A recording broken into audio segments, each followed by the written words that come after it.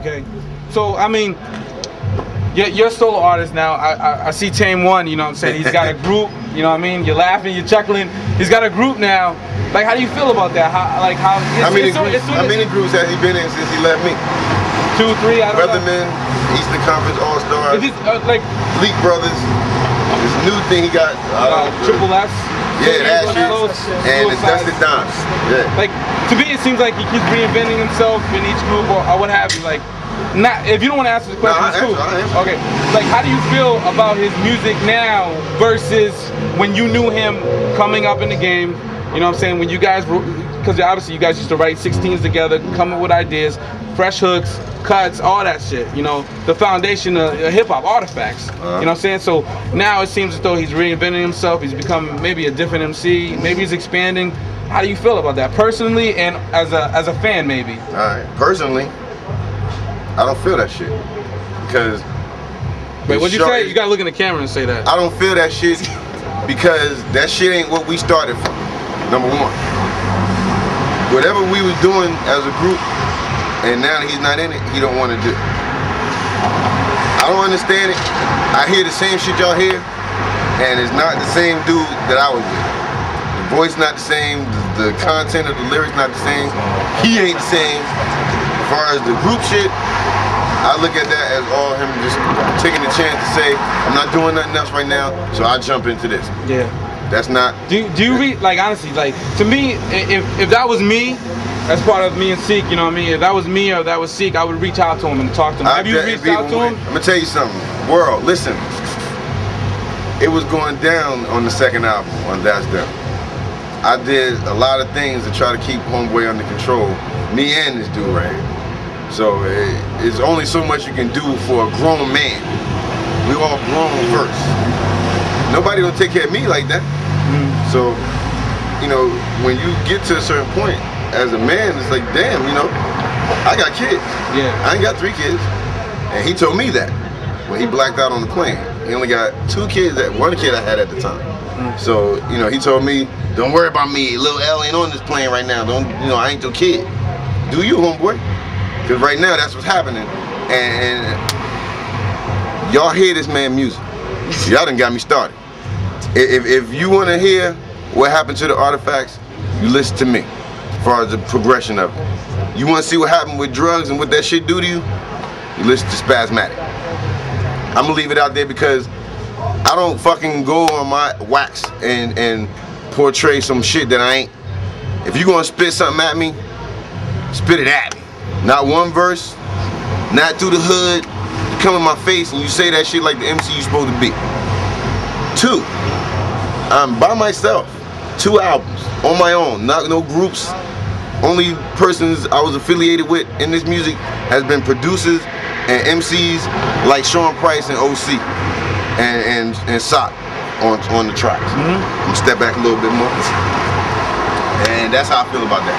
You know, and Homeboy is not the same. All right, so we just heard you say that. I'm a betting man, you know, I buy scratch tickets, I gamble a little bit, go to casinos sometimes, I used to win. Okay. If I was to put money on the Artifacts doing one song together again, you would lose the bet. I would lose the bet. You can bet and all your money, you're gonna lose. And would you ever regret that? Nope, because I'm here today on my 2nd album, about to work on my 3rd with K-Def. Now, if I was with him right now today, after we did that 2nd album, do I think I'll be standing here in front of the Western Front, standing with my peoples right now, with Rec Shop, for bringing me here? Nah, it wouldn't be happening right now. And even if we did do that, the chemistry is out the window. Out of the window.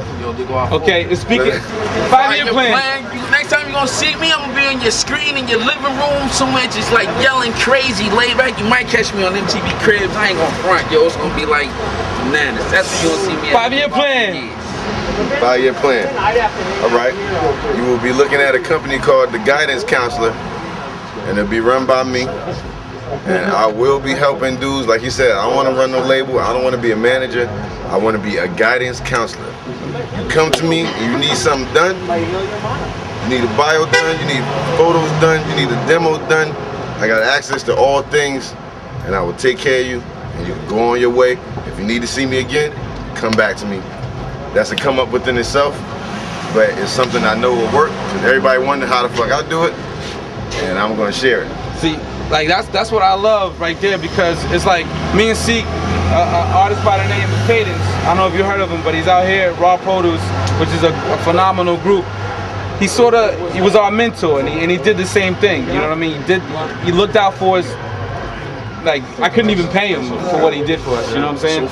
And that's a lot of cats, you know what I'm saying, coming up are gonna love that shit. You know what I'm saying? Like, that's not about, yo, you owe me $100, you owe me $300 for this shit. You know, that's some real soulful shit. The more people you come, the more people you attract.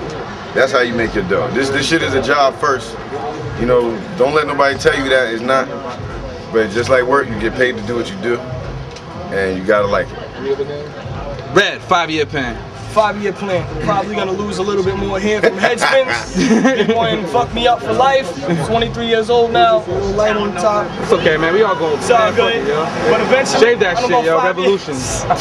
Maybe past 5 years. Eventually, like kind of what he said, but I like to work with you, and not necessarily maybe trouble people, but I want to show the youth a different side of hip hop. Maybe teach them in urban communities, get them involved in the b-boying, maybe get some graph writers down, teaching the basics of graph writing, something like that, or MCing, so they can come up. If they don't want to do music, hopefully just that influence will put them in a positive light. You know what I mean? They want to do something positive. All right, instead of wanting to clap their guns for So I know this doesn't pertain to you, but I know this may pertain to you, but you two.